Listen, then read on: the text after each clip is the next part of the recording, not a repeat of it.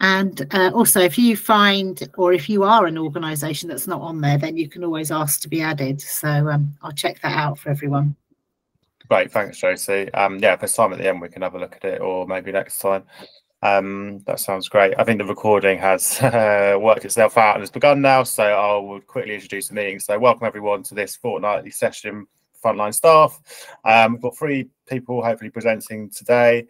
And yeah, up first is Monica from the Money and Pensions Service. So I'm going to hand over to Monica. So yeah, please take it away, and thanks very much for coming along. That's okay. Thanks for inviting me. My name is Monica Core. I work for an organisation called Money and Pension Service, and I'm here to talk to you today about our free tools and resources, and also one free programme that we have, which I think will be of interest to yourselves. Can I just check? Can you see my slides? Yeah, we can. Right. Yeah. Right. Thank you. So this is Money Helper. It's our consumer-facing platform. It is backed by the government, and we have lots of free tools and information. It's all guidance in regards to money and pension. So I call it from cradle to death information. So apologies if that latter word upsets anybody. But we've got some really useful content that you can either signpost your users to, or you can actually have a number of the tools placed on your various consumer-facing websites, whether it's your customer website or even on your staff intranets as well. It's one point where you can get lots of free guidance and tools, and we've also got a lot of tools around the debt advice as well. We are the biggest funders of free qualified debt advice in England as well. So just in terms of some of the tools that you may find of use, is we have got a budget planner. This tool is a great tool because it's quite detailed. It asks a series of questions, but it does cover every aspect of expenditure, including things like school uniforms. And the great thing with our tools as well is you can actually have them syndicated. So you could take the budget planner, for example, have it placed on your customer-facing website, and then your customers can use this tool. And the great thing with the budget planner tool is once they have completed it, they can actually save it into their personal drive, and it turns into a spreadsheet. The other tools we've got, we've actually, our benefits calculator, we've now included within it some more around that whole income maximization piece. So one of my colleagues went through the calculator with an employee who's working part-time and is on receiving disabled benefits, and through using this calculator was actually able to claim another £150 a month in addition to what he was already claiming. So it is a great tool. And just in terms of benefits, just to make you aware, there is £15 billion of unclaimed benefits out there at the moment. Other tools that we have our workplace pensions calculator tool. We've got a savings calculator tool, and I appreciate in this current climate for a lot of people that is very difficult. For those of you that may be working with people that have got homes, and you know it's coming up to things like the mortgages, and we got some news today about the fact that it is still staying at 5.25%, but we've got a mortgage calculator as well for those that are potentially going to be having to now look at an increase in their mortgages. We also have things like a baby cost calculator as well. So some great tools that you can actually access and use, or signpost your various service users to these tools. Because of the cost of living and what's been going on for the last sort of 16 to 18 months now, we've got lots of really useful content around energy bills as well, and household bills in general. We've created a tool called the Bill Prioritizer tool, so you can access this tool, choose the bills that a person is struggling with at the moment, and then it will provide you with some guidance about what you can do about that, the organisations that you can seek further advice and support and help from as well. This is actually what the Bill Prioritizer tool looks like if anybody wanted to access it and use it.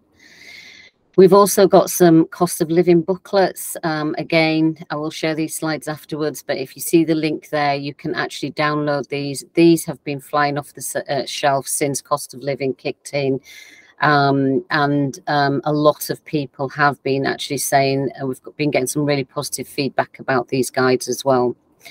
Other guides we've created as well are things around living on a squeezed income, talking to your creditor. Sadly, research is showing us that people are maxing out on their credit and are sadly turning to loan sharks and don't understand the impact of loan sharks and what that actually means. So we've got some really useful content about talking to your creditor, having the confidence to talk to them, and understanding as well the creditor's role, because I think a lot of people think that they're just out there to get them, you know, and to give them a bad credit history or a bad credit file, which isn't actually the case. We're also seeing a trend where people are either reducing their pension contribution or stopping their pension contribution. So again, some really useful guides and content around those sorts of things as well. We also have free posters that you can download and put into places where you may have residents coming into to promote Money Helper, the site, and it has a QR code on the poster, so all they need to do is scan that into the phones and they'll be taken immediately into our Money Helper platform as well. We've also done a lot of work with the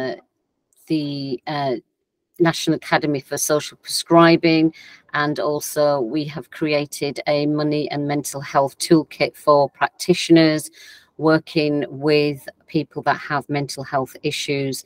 And again, this has been extremely popular, and if you want this is again free to download. You just need to email us and let us know how many you would actually need.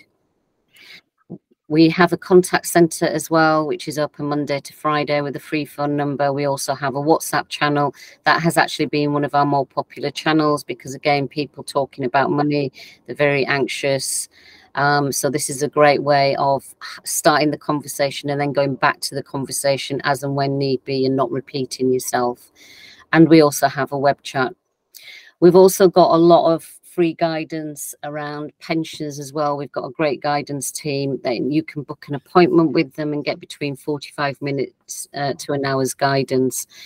And we also have web chat. There was a great push back in September of this year by the government because a lot of people don't understand pension credit and what that actually means. So again, you can get your service users to book an appointment if they don't understand things around pensions, and in particular that pension credit piece. And we've actually enhanced our information around pension credit on our Money Helper website as well. The other thing that I finally wanted to talk to yourselves about is we have got an online debt referral program. Hackney Council is actually already a referral partner on this. So for those teams, you have already got this and can access this. It's primarily for those people who are not the most vulnerable, so therefore don't need that face-to-face support, but can have a telephone conversation. And what it is you have access to a referral form. You complete the referral form, and at the back end, we have a range of qualified money advisors. Sadly, there's a lot of scams going on at the moment where individuals are setting themselves up as debt advisors and either taking money off people and giving them either ill advice or no advice. We are the biggest funders of free qualified debt advice in England. Nobody needs to or should be paying for debt advice. So what will happen with that referral form is you complete it. It immediately gets sent off into this virtual contact centre, and your resident will have a choice of either getting an immediate call back there and then, or a call back at a time that suits them within 2 days of that referral form being sent through. The great thing about you being a referral partner with us as well is you will then be given access to weekly reports. So it will give you some information as to whether or not that customer has actually engaged with the debt advice organisation. And a lot of our stakeholders that are engaged with this programme are actually finding that really useful, because then it helps to continue those conversations, because we know that it takes residents a while to keep kind of engaging with us and engaging, especially around the debt advice piece in particular. For those on this call that might be interested in becoming a referral partner, then please do email me, because again, this is a free program. We are not here to replace organizations that provide debt advice. We are just here to support capacity at the moment. So if you already have partners in place, that's great, all well and good. But if you would like this as an additional thing in terms of capacity, then please do let us know. And because you are already partners, if your teams want to find out more about this, we can come along and deliver some training to your teams just to make them familiar with the process and everything for you guys to then use. And these are the organisations that we fund. So we fund National Debtline, Debt-Free Advice, Citizens Advice, Money Wellness, Debt Advice Foundation. We also fund outside of London, Greater Merseyside, and also the Emma Partnership, which is the East Midlands Money Advice as well. And these are just examples of organisations that have actually signed up to this programme. So as you can see, it's quite diverse. It isn't just housing organisations. We've got councils. We've actually got a number of water companies now that have come to us as well. And EE has signed up to this programme as well. Thank you for listening. I'm going to stop sharing if I may. Just go back in. Does anybody have any questions at all?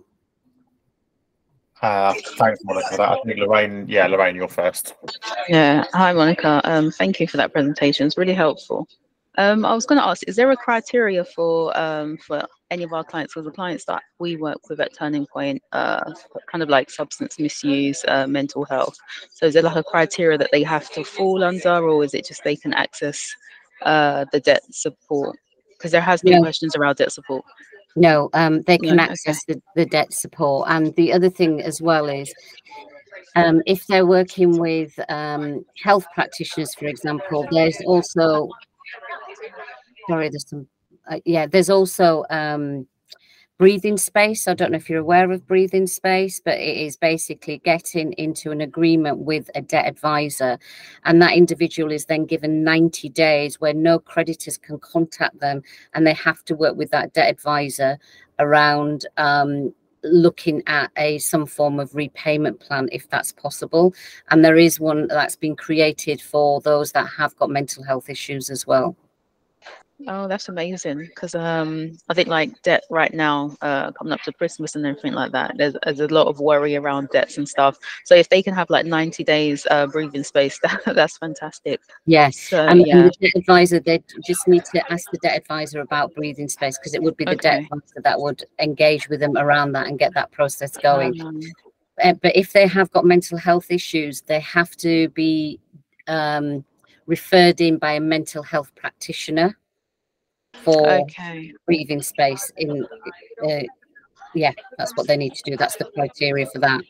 But in the norm, if they haven't got mental health issues, they can access breathing space anyway through their okay, that's interesting. Is it possible, do you have like a leaflet or an e-leaflet that with all that information on it, so I can like maybe pass on? Could Lorraine, I may not have your contact details. John, could you share them with me afterwards? Is that all right? Yeah, and what I can do as well as usual is if you send me your slides, Monica, and any other information that you're happy to go out in the newsletter, I can include it in there. And everyone on this call will get it, as well as everyone else on the mailing list. So yeah, but I'll send you Lorraine's email as well. Before I go to you, Josie, there's a few comments in the chat as well. So there's a couple just wanting your email address, I think, Monica, if you're able to put that in the chat. So sure. Melanie and Tracy were after that to get the information, and also Melanie wants to be able to sign up as a referral partner. Yeah, great news. Great. I'm just looking at the comments in the chat. Batio has mentioned about their service users are digitally excluded. So obviously quite a lot of those tools are, online based. So but there's a phone number, isn't there? So yeah, well, how do you kind of work with people who aren't maybe don't use sort of the internet and aren't too tech savvy, I guess? That's a really good question. Unfortunately, it is all digital, I'm afraid. We are in discussions internally about looking at how we ensure that all our information is more inclusive. So the things like the booklets and that, you can actually order the guides and so forth, and get hard copies of various guides. But unfortunately, the tools are online, and I'm really sorry about that. No, that's okay. It's yeah, I mean, I think it's something which lots of organisations, it's a challenge that lots of people have engaging with residents who sort of are digitally excluded. Bashi has asked, is there an easy read version? There are on some, not on all, I'm going to be very honest, and we're still working through that. Cool, great, thanks, Monica. Josie, your hand is not up anymore, so I'm assuming your question was answered. So Jocelyn, I think you're next. Yeah, hello. Thank you for that opportunity. And we offer service at Chatworth Road, and we provide support service. And most of the things that you mentioned are challenging for us, where to send people to and how to help them on that. So I'll be very happy if you can get contacts so that we can follow up and get your information to provide our support our service users. Fine. So I've put my email details in the chat. Yes, please. So if you just contact me, drop me an email, and then we can look at ways of supporting your service users. Yes, please. Thank you so much. Okay. Thanks, John. No worries. Thanks, Jocelyn. Does anyone else have any other questions for Monica? No? Okay. Oh, Josie. Yeah, sorry, I was going to ask, are Hackney a referral partner already, Hackney Council? Yes. We are. Perfect. Yeah. Okay, so just... And again, I'll be very honest, and this happens in all organisations, especially big organisations like councils. Various teams have signed up, other teams are not aware of it, and that's fine, because then what we can do is come along, do some training. Again, the training's all free. It takes about 40 minutes, 45 minutes online. And then you've also got training videos and materials to support teams who can't make the training. And then we just go through how to complete the referral form. We'll then give you the access to the link for you then to use. And then whoever decides to be the key holder for those weekly reports, you just need to let us know, and then we can start distributing those out as well. Okay, because I'm sure I haven't had any training. I wasn't aware of you, so I'll see if I can get a bit more awareness and maybe get you along to do some training with us. Yeah. Fine. Thank you. I'll just halfway through doing you an email. All right. Cheers. Great, thanks, Josie. Any other questions? And the other thing, just to make yourselves aware of, this is all government backed. We're not here to sell anything in. It's all free. So please access the information, and just for yourselves as well, for those of you that have got pensions, a lot of people are very unclear about their pension pots, what's the value, what's going on. Research also shows that 44% of women don't actually open up their annual pension statement. So again, for yourselves, access our team. They're a great team. You can find out what your numbers are looking like in terms of the value of your pension pots. You can demystify that jargon that is used in pensions terminology, as I call it. But again, please do use our services. Amazing. Thank you, Monica. Thanks so much for coming along. That was fantastic. And glad you've been able to make some connections with people on the call as well. Sorry. Brilliant. Thank you, and thank you for inviting me. I have to go now. I'm really sorry. Yeah, all right, have a good meeting. All right, take care. Cheers, bye. Fantastic. So we are going to move on to the next presentation. So we've got John and Ben, who've come along from Sheffield and Hull universities, and are going to talk a bit about some work that they're doing with the team that I'm in, around measuring the impacts of some of this work. But just before I hand over, I'm going to pass on to Rachel, who's just going to give a bit of a context for that work. So take it away, Rachel. Thanks, John. And just to say that what we're trying to do is we're trying to evaluate the impact of our work. But one of the things that it's quite hard to evaluate, it's often quite hard to measure the kind of support that people give, because what you're giving is actually preventing people. So how do you actually prevent? How do you demonstrate that you've prevented somebody from falling into crisis? How do you demonstrate that you've actually prevented something from happening? If something happens, you can demonstrate that you've actually sorted it out. But if something hasn't happened, how can you demonstrate that if you hadn't have done anything, it would have something worse would have happened.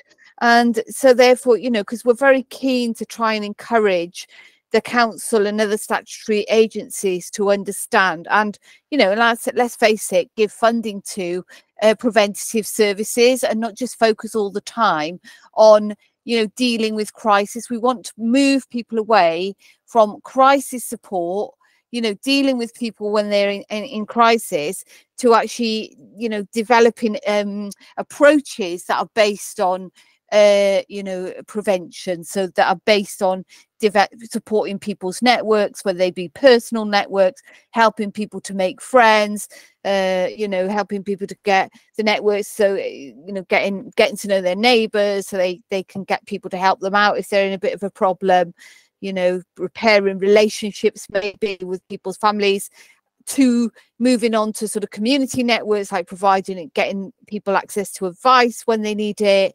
support community services, community provisions, like meals for older people that the council won't provide. And then you've got the sort of statutory services like housing, and we want to develop those kind of networks that shield people. And so but obviously to demonstrate that we're helping people, we often find it hard to collect case studies from organizations. So what we've done is we've developed a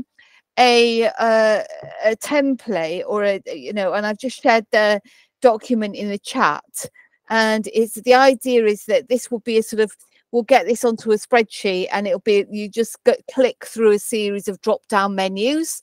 And so this will enable this case study sort of collection tool to, you'll be able to go through it really quickly. But what it does, unlike a lot of case studies that you might have come across, it asks you to tell us what, not just the support you're able to give, but also the support you weren't able to give, so we can be clearer about what's missing and what needs to be put in place. And also, it asks you to kind of think about what is the sort of issue that the person, so a bit about the characteristics of the person, but also to think a bit more deeply about, okay, they presented with this issue, but what was the underlying issue, and what was the cause of that underlying issue, and what were you able to resolve and what weren't you able to resolve. So I'll just I'll hand over really to John from the University of Sheffield, and Ben. I've probably said everything you wanted to say, but I'll hand over to you. Thank you, Rachel. Thank you for inviting me along. And as Rachel said, we're really keen to do some work with you guys. We think there's some really interesting stuff going on in Hackney. Just to give you a bit of background, I thought what I'd do is sort of set up why are we from Sheffield and Hull universities interested in Hackney?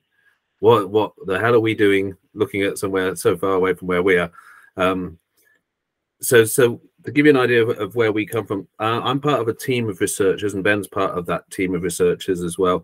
And we work across Hull and Sheffield universities. And for the last, which must be about 15 years now, we've focused a lot of work around trying to understand why things work better when people collaborate, when voluntary sectors and local authorities and communities come together, trying to show that actually the outcomes are always better when you work together, when you trust each other, you share the load, and you learn to work together properly. We've been doing this for a long time, and we know it works. You guys probably know it works. But as Rachel said, the problem is always, how do you convince those who aren't in that space and who are in control of budgets and who are in control of rapidly declining budgets, I think it's fair to say that actually things like prevention, place-based working, collaboration really do make a difference. So that's the sort of area we've been working in. And we did a large project during COVID where we looked at community responses and how they were mobilized, looked at a lot of mutual aid organizations, especially working close to you guys in Islington. We did a lot of work in Islington during COVID. And what really came out was that everybody's under pressure doing what they're doing. And that is the priority, and it should be. But then after you've done it all, you're then sitting there being told, well, how do you prove that you achieved anything? And suddenly when the budget's reanalyzed and everything else comes back, they go, well, what did you achieve?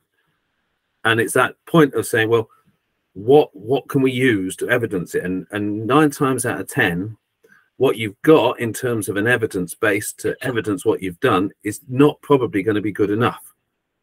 So as academics, we come at things from a slightly different angle. We don't come at things where we sit in an ivory tower and tell you what we think we should do and then show you it. What we do is we work with places and we say, what are you trying to do? And how can we use the things we understand and the tools we can develop to help you better evidence what you do? So we've twisted the system around a bit. And that's the focus of where we work. At the moment, we've been doing a number of projects on prevention models. We've just finished, or just coming to the end of a 2-year project with National Institute for Health and Care Research on a study of local area coordination as a preventative model, working in 4 locations across the country. And we're also working on with a number of local authorities on their poverty prevention strategies during the cost of living crisis.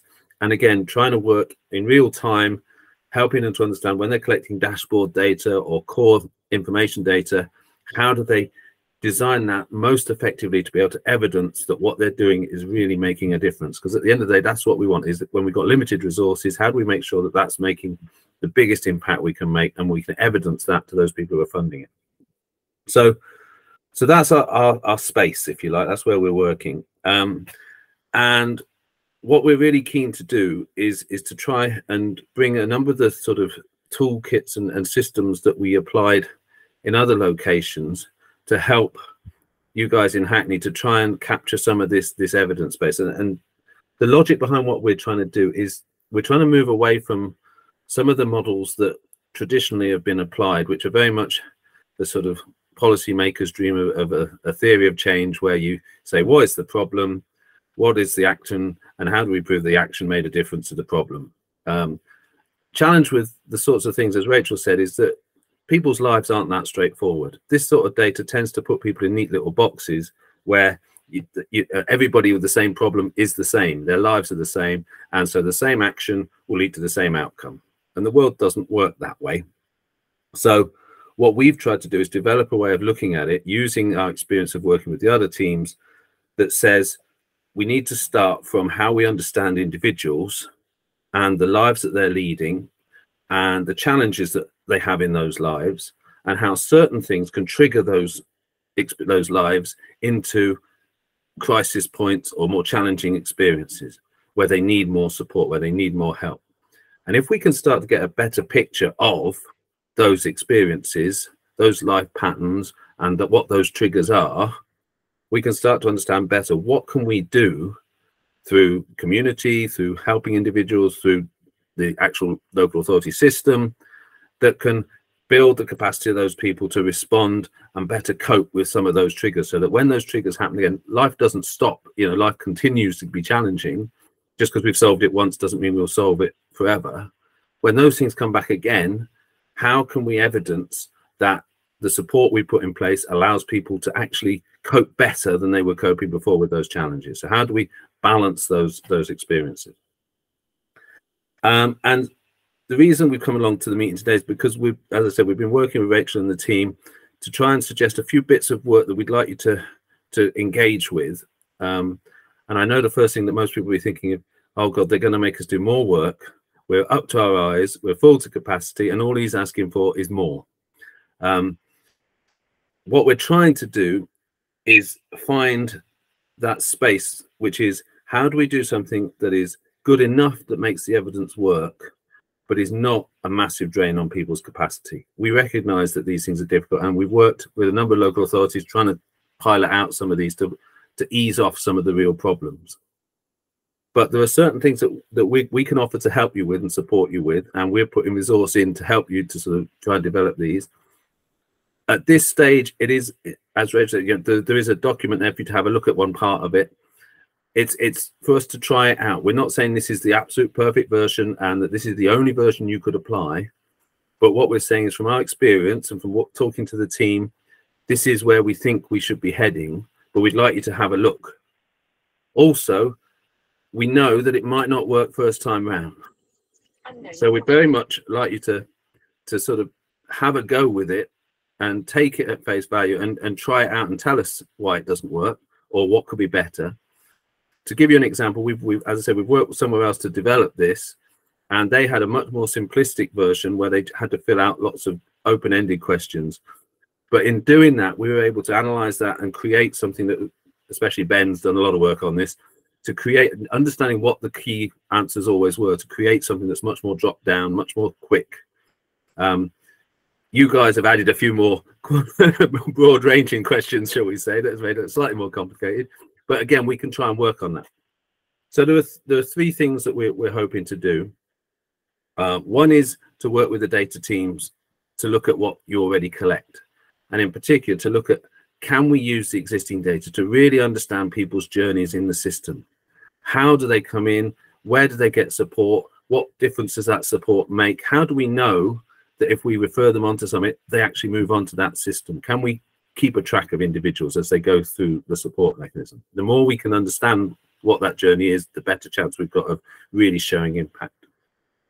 Secondly, we really want to understand how the collaboration across the system works. So if you're referring into an part of the organization, or if you're collaborating with another part of the information, if you're passing somebody on from one to another, how can we evidence that that is capturing people's experience and it's helping people's experience? How do we understand how those people are getting the support that is preventing other things from happening? So exactly what Rachel was saying earlier. So what we're trying to do with the little case study model is to say, can we have a go at piloting this so we can start to build up a set of examples which show when people come in, not just what was the presenting issue, but trying to understand what is the context within which that person has presented this issue? What are the other things that you think might be happening? And also not just to understand what you did that you could pass on in your role, but also what were the things that you really think would help them that you couldn't help with? So we can build up a much better picture of where the connections are. So it is, as I said, it's a test, it's a challenge. The third area we're going to be working with, and again, we would really appreciate any help from all of you who might have people who might be able to participate in this part of the work, is we need to really get an understanding of the people who are going through these experiences in order to set this up correctly. So we want to try and do some participant journey interviews. So to sit down with people who are facing quite challenging experiences around poverty and the cost of living and talk with them about what that journey looks like. What is the experience they're having? How has the help supported them? What difference has it made? And by putting it in the context of that broader life, we get a much better picture, and we can start to build up an understanding of what are those contexts that are leading people into that space? What are those triggers that might push them to need more support? And then what are the sorts of things that might help them to be able to respond to those triggers better? How can we prevent them from, we call it bouncing back. So if they bounce back into the system, they bounce back with less support needed than they did the previous time, because they've got more resilience and more support, whether through the community, through the voluntary sector, through the local authority. Often actually knowing how to navigate the system is often one of the big ones. So if we can start to build up that picture, we can start to pull these bits together. And we hope that by doing that, we will work with you guys to get a much clearer evidence base for that you can take forward, moving on through other prevention strategies into exactly how you show that what you're doing is preventing people from falling into crisis. The very quick summary. Ben, did I miss anything that you wanted to add? Just a couple of things, if that's okay. Yeah. So thing to sort of emphasize, and Rachel and John sort of pushed around this, but at no point are we like evaluating anyone's performance in any of this. This isn't us coming in and trying to say, oh, are you doing things right? Are you doing things wrong? Nothing like that whatsoever. We're looking at the system as a whole and how it sort of operates in that sense. So at no point are we putting any pressure on you guys in that sense. So in that sort of case study where it sort of asked about what were the issues and why couldn't you support people, please don't brush over things. Tell us exactly the issues that were happening. What is it within your team? Maybe it's budget restrictions, maybe it's a lack of communication within certain systems, anything like that. It's all important to know. Just another thing on the case study as well. So it still needs a little fine tuning because it's been adapted from one that we know works with other local authorities. So if anybody's got anything that they think is particularly vital that's not included, then let me know, because the thing is, we don't want to make it too much work. So we're trying to reduce it to make it like a 3 to 4 minute long job. That's it. So how do we get everything we need? We know how to get what we need out of it, but we need to make sure that you guys, who are the experts who are in the field doing the work, make sure that you know what needs to go into it for us to get what we need, what to come out of it. And just a quick thing on the interviews as well, like how John was saying, we'd be looking to take some people to interview, but if you feel that there's people in there who can't deal in all in like formal situations or anything like that, that's not how the interviews go. The interviews are more relaxed, more friendly, quite like more chat based. And if you're worried that maybe you've got some people who won't be suitable for male interviewers, there will be female interviewers as well. So if you've got any issues or concerns about those things before deciding whether or not to pass people on, then talk to us about those concerns and we can either alleviate them or tell you that actually we can't deal with that. And I think that's what I've got to say, John, more about the methods than anything else. That's my thing. Brilliant. Thanks, Ben. Ben always remembers the nitty gritty. I'm always bouncing around with the big ideas and he comes in with the solid, this is what we need. So that's us in a nutshell. We really hope that we can encourage you to have a go with it. You know, we're not saying every single person who comes in, you know, use it. If you could just have a go within teams of doing a couple here and there, feedback to us whether you felt it worked, whether it didn't. The more we can get, the better it gets. And as Ben said, we can then look at what the pattern is and then design something that really does fit to what's going on in your space, that then you could just take forward and you can download materials and data, and it hopefully will really add to the content of understanding what your impact is in what you're doing. Did we cover everything, Rachel, that you wanted us to cover? Yes. And I don't know if anybody's had a look at the document and if you've got any comments. It is quite long now. I know, I'm just doing a bit of sort of work on it now, but yeah, it's difficult. I mean, yeah, maybe I wanted to fill it, but it's too long. Yeah. Yeah, I've opened it, tried to fill it, but it was. I'm sorry. Yeah, I mean, obviously, you know, if we're gonna. We'll put it into a drop-down menu, which will make it easier. But yeah, it is. And maybe you and I need to meet in early New Year, Ben, and go through it and see. Because I know you're off, aren't you, from tomorrow? But perhaps we need to have a meeting early New Year to work on it. But please do give us comments. I know it's long, but in terms of, you know, what you think we're trying to do with it, whether you think it's a good thing, you know, yeah. Can I just respond to some of the questions or comments in the chat? Yeah, go for it. Yeah, so yeah, it looks a bit of a mess like that because it's originally put together on Google Form and then moved downloaded. So it just looks a bit user friendly in that instance. But the idea is that everything will be click boxes, apart from some spaces where you can offer some extra additional context to things. So don't worry about it not looking user friendly in that instance there. And for the amount of people to fill it in, we're not asking you to do it for every single client that comes through the door.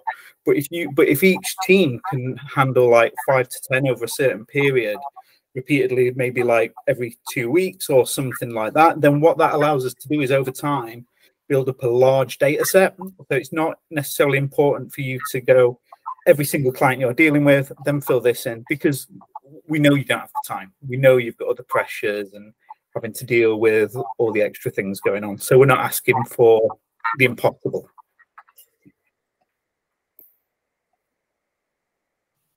Great, thanks, Ben and John.